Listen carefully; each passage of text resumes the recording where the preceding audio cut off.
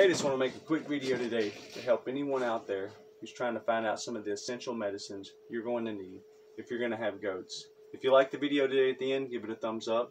If you don't like it, give it a thumbs down. Subscribe to the channel for more content like this. And I'm going to put a link in the description below for some of these medicines that I'm going to cover today. So let's jump into it. On this end of the table, this probably represents the most essential medicines to have if you're going to have goats. And that is your probiotic and your electrolyte. This is Probios powder, but what it does is it gets the good bacteria going again in your goat's stomach if they get the scours.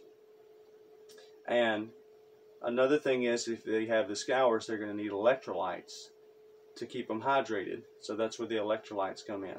And this is called Resorb, but it's just one of many electrolytes out there that you can get, and you mix with water and you give it orally to your goat when they have the scours. And this is red cell. I also like to give it as well. It's vitamins, it's minerals, and it's good things that that'll strengthen your goat in a time if they have the scours. So I just take, this is Probios powder, this is Resorb powder, and this red cell. I just take and mix them with a little bit of water, and I draw them up with a syringe and give it orally to the goats if they have the scours. Usually I do it once in the morning, then I go to work.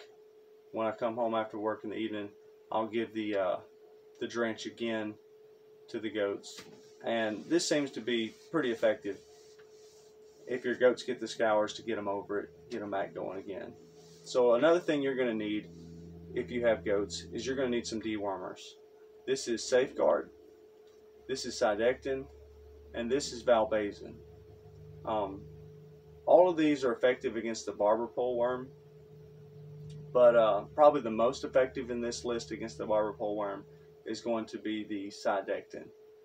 And I found it to be very effective against the barber pole. What the barber pole worm actually does is it leaches the blood, and so you'll notice if you look at your goat's eyelid, inner eyelid, you'll see that it's starting to get really white when they get a heavy worm load of the barber pole worms. And I've had goats that just got to the point they were just laying around and were not hardly moving at all. So I had to give this wormer, and that's at the very most critical point. When you see your goats to that state, you have to act fast. But the Sidectin and these other dewormers can do the job. Another thing you're going to want to give if your goats get the barber pole worms very heavy is you want to give them some red cell. This is rich in iron, and it's going to help get the blood back going and building. So a little further down on the table, these two items here are for if your goat gets hoof rot. This one's called Fungal Way. This is another antifungal spray. And also you can give bleach water. Mix some bleach with some water and dip your goat's hoof into it and hold it there for several seconds. And that's another way that you can treat the hoof rot if your goats get the fungus growing between their hoof. These are some things you're going to need. A little further down the table, this is Cut Plus Heal. This is a spray that you can put on a wound or a laceration as well for your goats.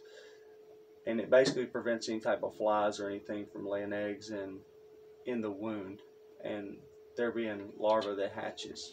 So just some wound sprays. Then at the very end of the list, this is called Corid, and this is a medicine for treating coccidiosis, and it's if your goats get the scours and it's not caused by just the green grass, or maybe it's not caused by worms, but they actually have coccidiosis. You can see that under a microscope if you do a fecal test. And at that point, you're going to want to mix up some of this Corid powder, or by the liquid Corid that's already mixed, and draw it up into a syringe and give it to your goats to get them over the coccidiosis. So anyway, I'll put a link in the description below for these medicines, as many of them as I can find on Amazon.